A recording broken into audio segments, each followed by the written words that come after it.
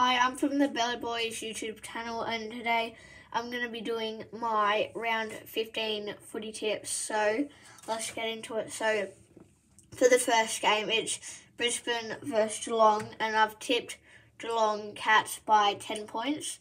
Oh, by the way, my settings are I can only tip the score on the first game of the round. So I tip Geelong over Brisbane by 10 points, and then Richmond and St Kilda. I think it's pretty obvious. I've tipped Richmond, and then there's Collingwood and Fremantle. And Collingwood have been in great form, just won their last few games. Won against the Demons, which is a good team, and Freo just don't look like they're going to win, so I've tipped Collingwood there. And then there's Gold Coast v North. I feel like North is going to get their second win this season because Gold Coast ain't a great club. And for the Port Adelaide v Sydney, I'm going to have to go with Port Adelaide.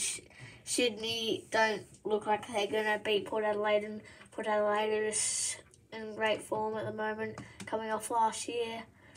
And next game, Melbourne v Essendon. I'm going to have to say Melbourne, top of the table, only lost 2 games, and Essendon just aren't going to win.